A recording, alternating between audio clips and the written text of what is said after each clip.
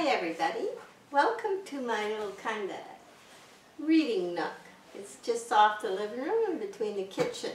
It was originally supposed to be the dining room and you couldn't barely get a table here, so we turned the family room into the dining room and just made this a kind of little nook. It actually went a little bit further but not much, and not a good dining room.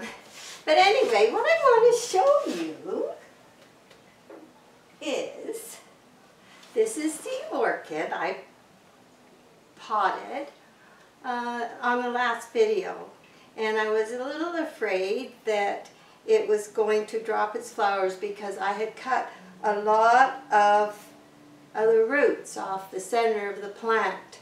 It was very compact with sphagnum moss, and it couldn't get any, it could barely absorb water in that center portion, let alone air. So quite often that's where you do run into trouble. Even though as soon as I got home, I drop potted and I pulled the moss away from the outside, it didn't help the part that was just stuck in the middle. So I cleaned it all off and I cut off a lot of roots. But luckily, as I was mentioning, it had a lot of air roots.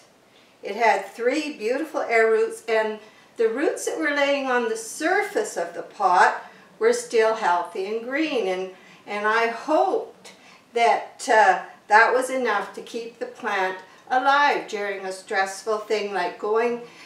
Potting is the worst when you're going from one potting media to definitely different other media.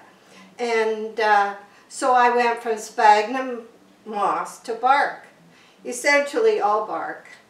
And once you're in all bark, and the next time you have to repot, which probably won't be till maybe 2 years, maybe more, then you take a little bit of this bark that is in the pot and you put it in the new pot, because just the little microorganisms that have been in this pot are transferred to the other pot, and it makes your plant feel at home. So it won't be stressful once you're in bark and you keep going to bark. It's just getting to that point.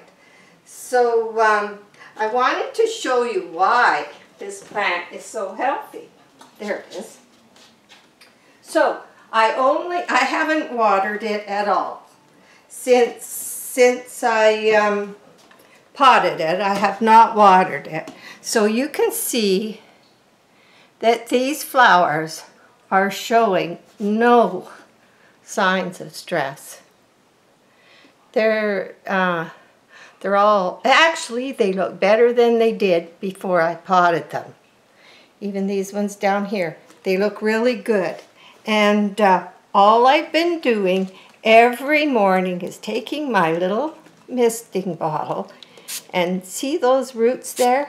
Those are the ones I mist. And there's little air roots under the leaves, and I make sure I get them too. And every morning I mist. And this was my handy little bottle that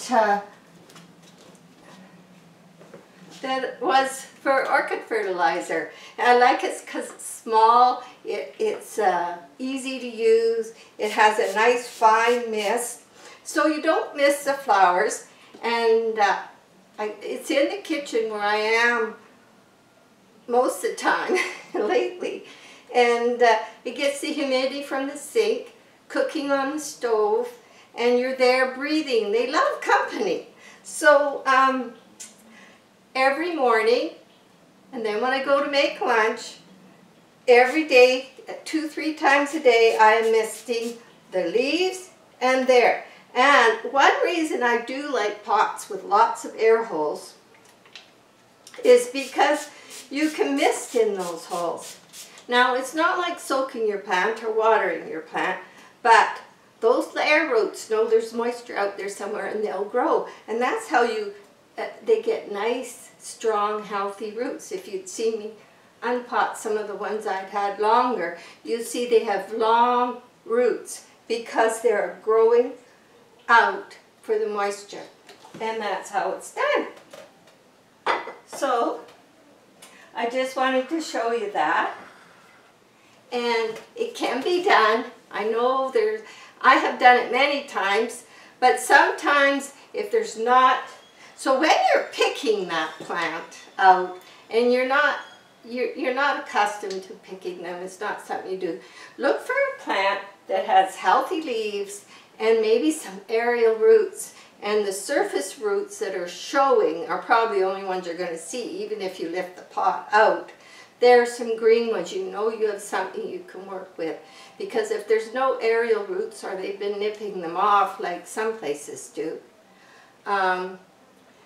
it's going to be a little harder if you have to cut a lot of roots off. So I just want to take a minute. I've been canning up some relish, and I wanted to take a minute just to share that with you. And I have a couple other short videos that will be following soon.